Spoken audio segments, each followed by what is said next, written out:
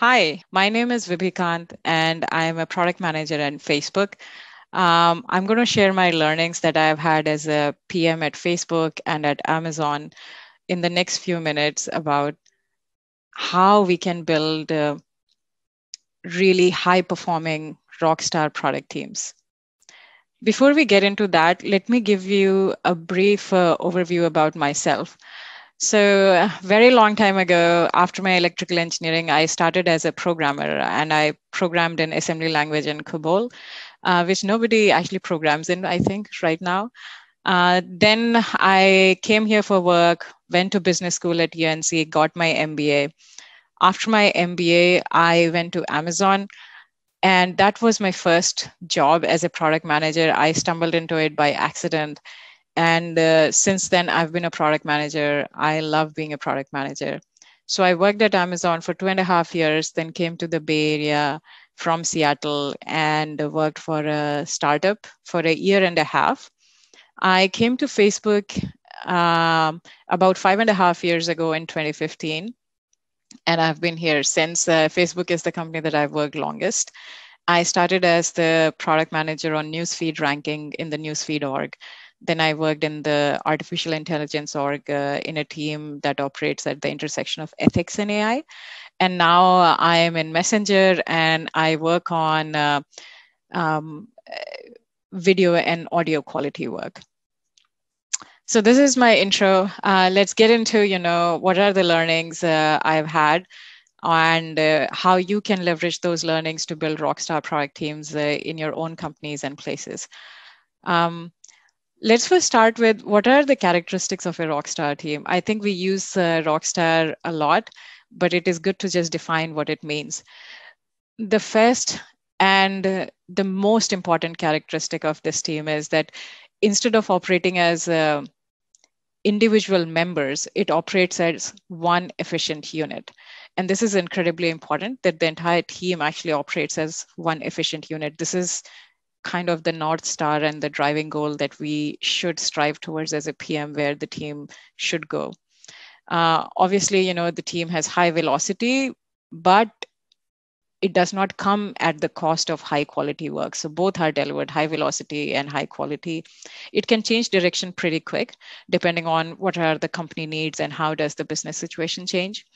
It delivers beyond expectations. And it is a happy from inside team. This is a joke from my previous team. Basically, the gist is that the people have good camaraderie with each other. They enjoy working with each other. They love solving the problems that they're working on, and in general are in a good mood and a happy mood when they come to work on Monday.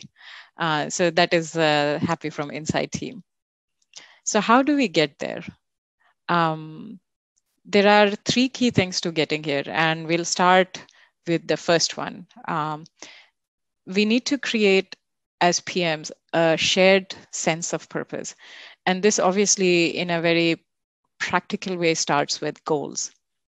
Now, a lot, has been written and said about goals. So I'm not going to go into a lot of details about how to pick a certain goal. But there are a few things that I've observed that, if not done well, they can completely misalign the team and cause a lot of thrash. So first thing is have the team goals aligned with org goals, whatever is your business org's goals, as much as possible. It is not always possible. I understand that. And so in the cases that it's not possible, try to have a very clear articulation of how this proxy goal that you have or the intermediate metric that you have, it contributes to the org goal. And it is really, really important that you do invest the time and effort here. To the extent possible, have only one goal. Sometimes it's not possible depending on how many things your team oversees, what are the areas. So have very few goals, maybe not more than 2 or 3 goals. And I learned this the hard way. At one point in one of the teams that I was starting at, we had 6 goals, and it was crazy. Nobody understood what we were doing, why we were doing it. And a big part of it was we just had too many things, too many goals that we were trying to move. So have fewer goals. If you have more than one goal, then if there are any trade-offs between different goals, make sure you understand it and you articulate it upfront. So if you are going to move X, but somehow it, drives down Y, make sure you articulate that and make sure you have some sense of priority. Which goal is really the most important goal, and then which can be the subsequent goals. By corollary, I think it is also important to have what you are not going to take on as goals. Sometimes you don't have to do it. It's better to do it more often than not, because especially from a leadership point of view, a lot of times they may think that, oh, this is already covered in this particular goal, so why didn't we actually improve that particular thing? So when you clearly articulate a non-goal, it just provides a very clear boundary and an operating space for the team, and makes it very clear to the leadership what boundaries you're operating in. So they can either object or agree at the very upfront about it. So the clarity helps. The second thing here is, and this is the biggest and the most important thing that you will work on throughout with your team, it is creating a sense of belonging and a sense of worth for your team. In essence, this is about creating a culture within your team so that they can unlock their potential, they can work very well together, and then deliver the results that you are expecting them to deliver. There are four key pieces to it, so I'll go into a little bit more detail of all those four pieces. Again, as a reminder, I'm not going to go into very detailed things. This is more practically a tip sheet for what I have seen work extremely well, but better than other things that I've tried. And so I've distilled all of that here in the deck. The first is obvious. I think everything starts with building trust and respect within the different team members. We are all peers. So how can you do that? There are a lot of things out there. You can do team building exercises and bunch of other things. The things that I have seen work very, very well, given the budget constraints, or now in COVID, like how to do even team activities constraints. Getting to know the people, finding informal avenues of knowing them. The highest ROI thing that we found was a weekly team lunch when, this is pre-COVID era, obviously, where every Thursday, we would just make sure that we cleared our calendars and all of us, we sat down and have lunch. And the only rule was that we will not talk about work, which meant that we talked about work only 20% of the time. The rest 80% we didn't. And it was fascinating, to get to know the people as people, not just, as an engineer or as a DS. The next one is communicating openly and respectfully. There are a lot of other things you can do here. I am stating the two that I have seen people often overlooking, and that leads to a lot of problems. First is always communicate in the language that is common to all the team members. We all work in Silicon Valley. At least I work in Silicon Valley, and the composition of engineering teams is sometimes uniform in terms of nationality or in terms of any other aspect such as language. So it's easy to forget and switch into the local language, but please ensure that you talk in the common language. It encourages participation from everyone. The second one is to the extent that your team writes documents or any written communication, make sure by default it is in the shared mode. One tendency I've seen is that a lot of people, especially DSA, data scientists and engineers, they like to have a private document before it is ready to be shared. But it is important that within the team, they feel safe that they can have a draft version of the document. They can put the word draft, and then they actually start from a shared document rather than a private document. The next one is enabling collaboration and participation, and the PM has a outsized role in enabling this. There are few things here, so we'll go one by one. The first one we've already talked about, which is building trust and respect and building a camaraderie amongst the team members. The second one is be very inclusive in your meetings and brainstorms. try different formats. And the reason for saying this is, you typically we do brainstorms when we are doing things such as setting roadmaps or debating strategy or direction for the coming whatever planning period your company is on. And it is very easy to forget people who don't speak up, because not everybody can speak up in the moment. So you have to recognize that just because they can't speak up doesn't mean they don't have good ideas. So one thing that worked very well for me, given that I work at Facebook and we use our own tools, it was that we did written brainstorms. So I would work with my data scientist and my engineering manager to come up with a set of, brainstorm questions. And then in the brainstorm meeting, I'll post the question and people will then input their ideas as comments in a document. And once that is done, we'll have like 3 minutes per question or something to write down the comment. And then we go around the table where, people talk about their idea. And if they have more than one idea, they pick their best idea or an idea that has not been covered before. That way you get a little bit more detail into, and you can ask follow-up questions into like, what is the actual idea? And this I have found, of the different formats of brainstorms that I've tried, this I have found to be the most engaging and most fun. And so people get excited about actually brainstorms then and planning, rather than feeling that, oh, it's a very dreary exercise, again we are doing planning. The third is recognize each other in team forums. A lot of times, we help out each other, and even though the motivation is not recognition for helping out, we should help out because we are working towards common goals and we work on a team. But recognition of that effort that people put into helping each other out creates a good flywheel of, okay, this is valued. It's not that, I am doing this and it goes into an abyss and nobody recognizes this or sees me helping out. So it's really, really important that, you recognize each other's efforts. And it'll help the team move way faster, when people are helping out each other. The next big piece is meetings. As a team, we attend a lot of meetings. I'm going to focus specifically on one particular meeting, the weekly team meeting. If you don't have it, I highly encourage you to have it. And this is, I found, the biggest lever for exchange of information, for communication, both upwards as well as, across, on what we are doing, and a great opportunity for fostering collaboration. So the way we did these team meetings were, before the meeting, I would, or the meeting organizer would post the agenda, typically one day before.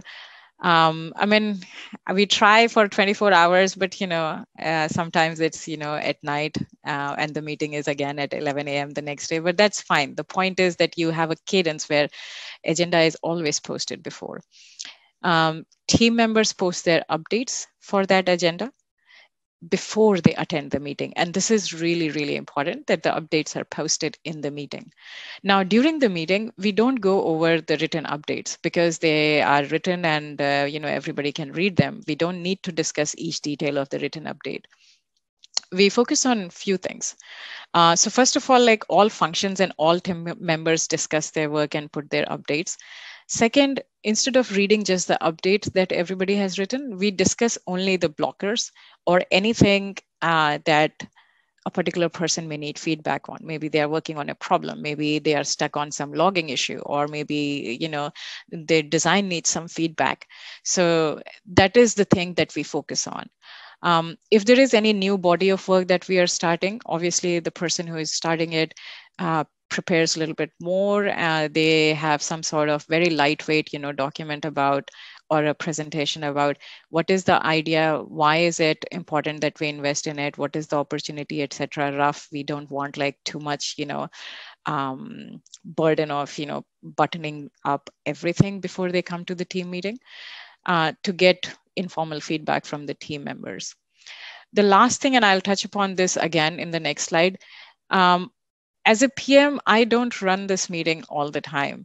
Each team member takes turn running the meeting. And what we made sure was that, each team member has at least 2 weeks in a row running the meeting. There are a few benefits to it. First of all, they get vested into understanding what each team member is working on, because they have to follow up and ask questions, and they have to moderate the meeting. The second is, because after the meeting we post the meeting notes, they have to understand the work area in order to post meaningful meeting notes. It also makes the team members more confident in their communication, which is incredibly important at all levels, not just as presentation to leadership, for example, but just in communicating more efficiently and quickly amongst each other also. The last thing is obviously a very hygiene thing that everybody should do after the meeting, post meeting notes with very clear next steps and action item owners. If there are any blockers, you call them out specifically so that you can resolve it. This is the single biggest lever for creating execution hygiene in your team, especially if you work on multiple different things within the team. Moving on to the next one. This is specifically, as PMs, I would say that don't be territorial. You have to let go of your ego or any other thing that will come before the team. So what do I mean by that? Few things. First one is invite your key team members to leadership reviews. It doesn't matter whether they are junior or senior. If they are working and leading a particular stream of work, invite them to the leadership reviews. They can hear the feedback firsthand, and they have much more context. You don't have to translate it because there is always some loss in translation. And consistently over time, as they keep on attending these reviews, they will have a very good sense of of the urgency of things, of the importance of things, and the level of quality that is expected of the team. The second is, if you are presenting an update to your leadership in any review, invite other people, your key people who are working in alongside you, for example, design or research or data science, to speak alongside you. Now, this is a little scary. I initially thought that this will be kind of messy because, 4 people in a 30-minute transition in a presentation, and each one of us will not have a good, handoff. The story will not be clear, and the leadership will be confused. But actually, what ended up happening when we tried this was our decks and our presentations or documents that we were presenting became much tighter because it became obvious to us in the speaker transition where were the gaps. And it made us much, much, much stronger as a team, and our work became more buttoned up as a result of that. The third one I already said, you let your team members take turns to run it. I'm not going to go over it again. And the last one is be transparent in communication. Over communicate rather than under communicate. Don't think from the point of view that there is value in hoarding up of information. To the extent you can share anything and everything, that would be helpful. Of course, you have to make somewhat of a judgment call too, but as a PM, I've learned that erring on the side of being more transparent always works better rather than holding information. And lastly, as a PM and as a team, because you are solving incredibly hard problems, there are going to be discussions where there's just going to be different points of view and a lot of disagreements. And don't be afraid of those discussions. Don't try to solve those discussions by hierarchy or by saying, oh, because the CEO said so or because the VP said so. Have an honest discussion based on logic and reasoning that why we are trying to do this. And especially if the team disagrees with you, it is incredibly important that you listen to them and you encourage, them expressing their point of view to you so that you have a pulse on the team too. Having said this, let's move into a good segue, which is encouraging diversity of thought. Again, as I said, we are all solving incredibly difficult problems. So your job as a PM is to be a platform for all voices. It is really important that all the different ideas are encouraged.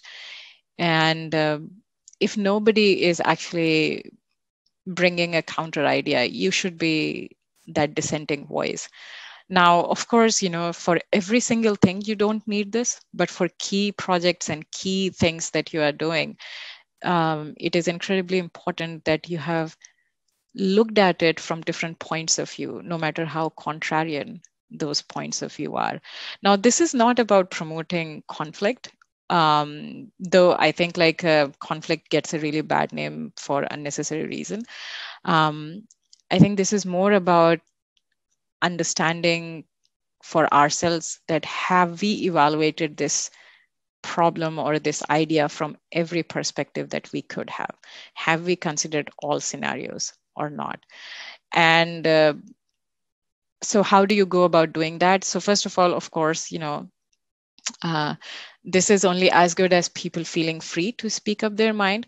So when you see somebody expressing a contrarian point of view, make sure you encourage that. You praise different points of view and perspectives in a team forum. You don't have to make a very big deal out of it, but just saying like, hey, that's a great perspective, thank you for sharing it. By the way, we did think about it, and this is the reason why we are or we are not doing it, etc. um, Again, as I said, if nobody is bringing it up, as a PM, it is your imperative to bring up a different point of view. Encourage competing ideas, especially for complex things, especially for key projects and key things. Celebrate failures. So when you have actually competing ideas, when you're exploring multiple ways of doing something, obviously few things will work out and the others will not. But make sure you have learning from those failures and celebrate them. If you don't do that, then people will be afraid eventually of, trying out different things because they know that, failure is really penalized. And lastly, and this is very important, you have to trust each other when people bring up concerns. You have to basically, you should feel free to disagree about the idea, but the disagreement should never be about the capability of a person. So don't critique the person or their capability to do their job. And the last one here is have fun. Obviously, celebrate small wins and milestones. So what we did in our team was every half, at the end of the half, we will have a big cake celebrating. It doesn't matter whether we missed our goals or not. If we met our goals, if we partially met our goals, we'll have a cake. It just never happened that we never met our goals. We always met our goals, but even then, and even smaller, we used to have T-shirts and um, a team logo design competition. Anytime we had a particularly critical VP, anytime we got a good job email from him, we used to celebrate by just ordering some boba tea or just getting something from the micro kitchen and celebrating together. Humor goes a very long way, but please be mindful of different cultures and different perspectives. But in general, humor is a great way of having fun on an everyday basis. The third bit of this is, you create a shared purpose, you are working constantly on improving execution. It is also worthwhile to keep on assessing, whether you are on the right track or not, because you want to drive continuous improvement. So how can we do that? Three aspects to it. First is obviously you have to retrospect and you have to revisit what you're doing and see whether it's working or not. So you can do informal feedback gathering in one-on-ones, in team outings, anonymous survey. I've tried everything. Each one of them has some value. One thing that in particular worked out really well was having a very structured retrospection. So I've included a sample of what I had done in one of my previous teams. So it was very, very simple. In a team meeting, what we did was I made 3 smiley faces. So the happy faces for things that we are as a team doing well and we think are going well. Sad one is obviously things that require attention and improvement. And the middle one, the meh one, is where, we not sure whether it's a very big problem or not, but it could become a potential problem. So we need to actually think about how to address it in, short to medium term. And so the process was very simple. For the first 10 or 15 minutes, everybody just takes a pen and writes, in all these three buckets, certain things that are on their mind. We don't like specifically ask people to put their names, because it's less about who is having this concern, but more that, okay, if one person has this concern, it's on the team, then it's important enough to discuss. And then we vote. So the voting is just to ensure that we get a sense of what is the most important thing on a bunch of team members' minds, and that we address and solve for that. And then we discuss each of the three buckets. It's very important that you discuss also what you are doing well, or in the happy bucket, because a lot of times we forget to learn from what has worked well. So this is something that half over half we did with our team, and eventually it became so successful that the VP of our org actually requested all the teams to do this.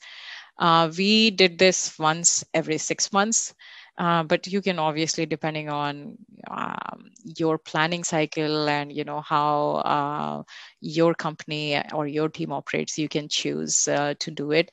Don't do it, once a year or once every month, because then it loses the value and it becomes a distraction if you do it too often. And then once a year is just too long a time period for recalling everything, and a lot can change in a year.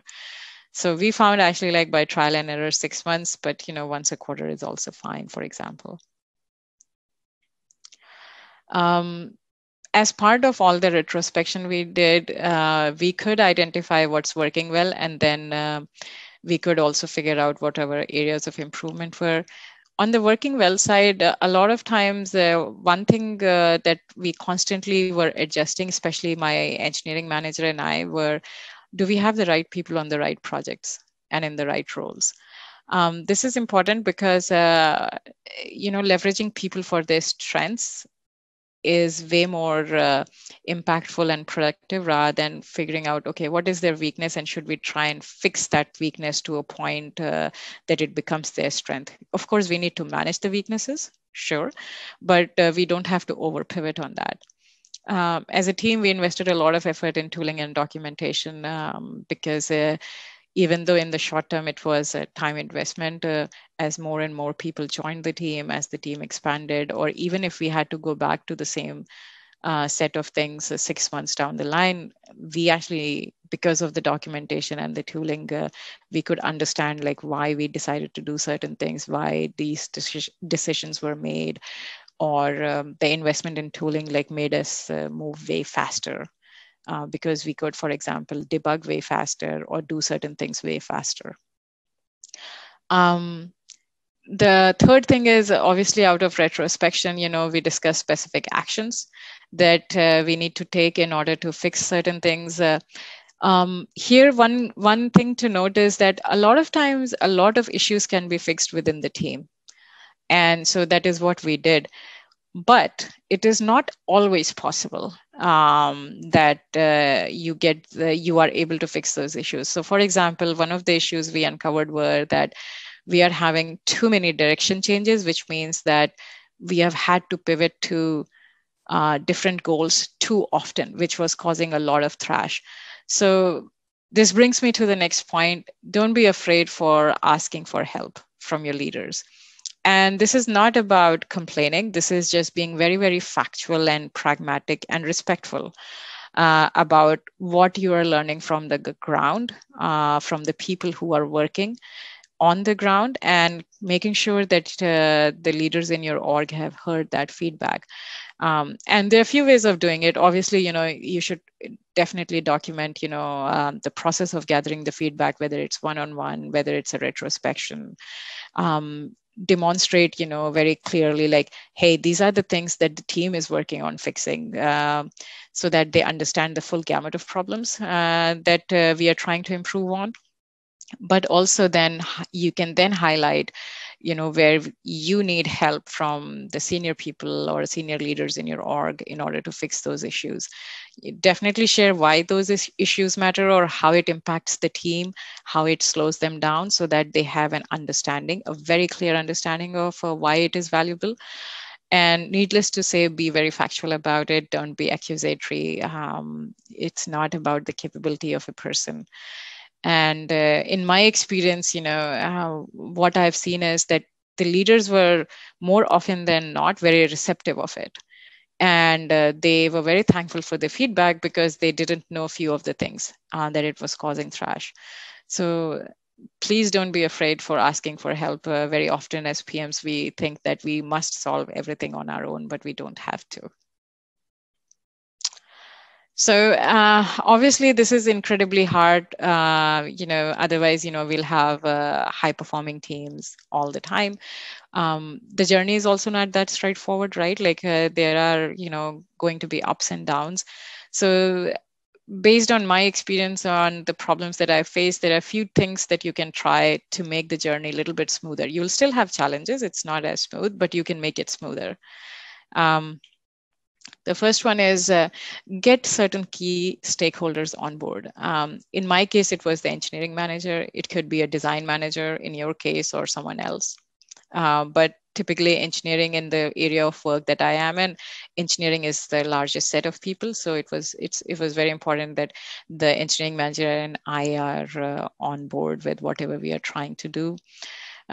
You will get a lot of questions and pushback, obviously, because you are asking people to try new things. You are in some ways adding a little bit more work to their day-to-day. So there is just going to be a little bit of pushback. And so you should be prepared in patiently explaining every single time why we are doing it. And as over time, as they see the impact of this, they will themselves be bought into it. As a PM, you have to let go of ego and territory. I cannot emphasize this enough. You have to delegate, and then you have to give the runway to people to operate. You can't, be territorial about it. You can't micromanage. And then be open to feedback, because that will help you course correct, which is my second point. So you should always, think about the outcome that you want, but you don't have a single path to get there. So just focus on improving the quality of your inputs and processes to achieve that outcome. Don't be so fixated on the outcome and the path to get there. So if you just focus on, okay, I am going to get to this outcome, but I understand that, my inputs may be crappy, or the way I was thinking of doing it is probably not the only way, and there is a better way that works for the team. Then focus on improving that instead of trying to change the output or the outcome and ending up in a compromise that you don't like. Lastly, I would say, be very kind and patient, both with yourself and with the team. You are changing behaviors, you are building cultures, growth is painful. And a lot of these things that are written here, they're easy to say rather than to actually do. So be patient and be kind to yourself as well as to the team. And don't give in to the doubt. This take, all of this is very slow process. You don't build such teams in a month or even in 3 months or 6 months. And it's a constant thing that you need to keep on improving. So you'll start seeing differences. Just be patient about it. So as a recap, create a shared purpose. Everything starts with the goal and the clarity of goals. Create a sense of belonging and a sense of worth. This is the biggest piece of it. Be continuously looking for improvements. Be critical of yourself. Engage and course correct, and be kind and patient to yourself. So this brings us to the close of the presentation. Thank you for watching and thank you for listening to me. In case if you need to reach me for any further questions, you can always reach me on LinkedIn. This is my profile on LinkedIn. Feel free to message me here, and I am happy to answer any questions you may have. Thank you.